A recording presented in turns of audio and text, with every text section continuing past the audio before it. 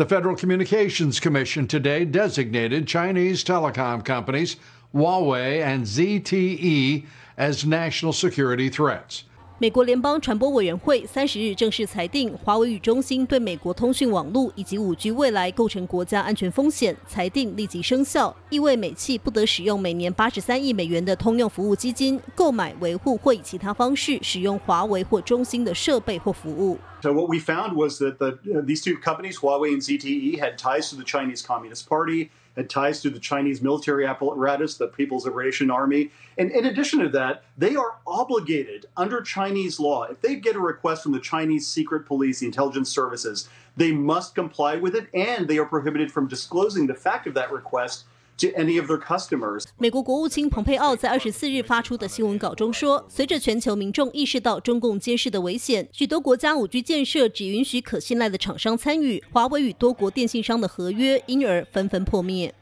包括捷克、波兰、瑞典、爱沙尼亚、罗马尼亚、丹麦和拉脱维亚等国已经不与华为合作。近来，希腊也舍弃华为，转向使用瑞典爱立信的设备建构5G。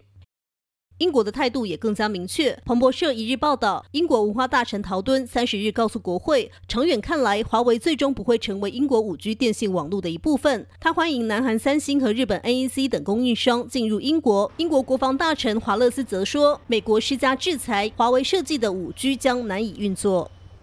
而近来与中共发生边境冲突的印度，继下架59款中国 App 之后，据印度时报30日报道，高层官员在29日开会讨论5G 建设，有可能排除华为参与。新唐人亚太电视燕姐编译。